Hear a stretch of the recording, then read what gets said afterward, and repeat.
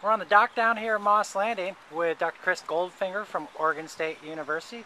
Chris, would you mind taking a moment and telling us about our project coming up here? Yeah, sure, Dave.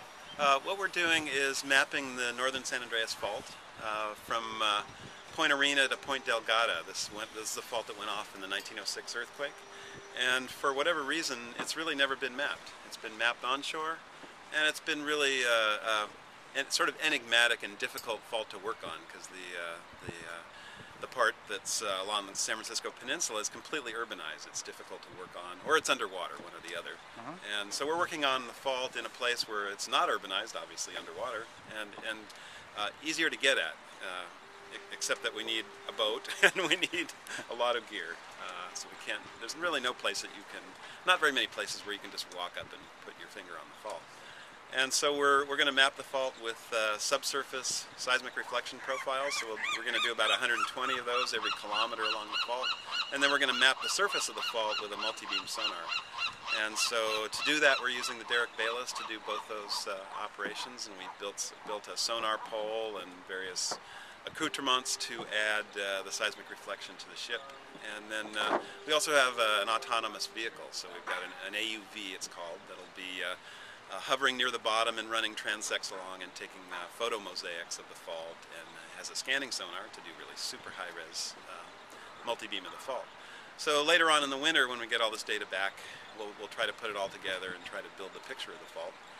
But for the next 2.5 weeks or so, we're just going to be collecting all this data 24 hours a day until we've got it all, hopefully.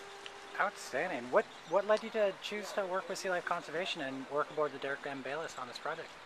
Well, I think personally, I've been looking for, I was sort of appalled on my first oceanographic cruise in 1989 to get on what amounts to, you know, a Hummer of the seas. We have, I'm sort of an environmentalist and all that, and in oceanography though, we use big heavy steel vessels typically that burn somewhere in the thousands of gallons of fuel a day.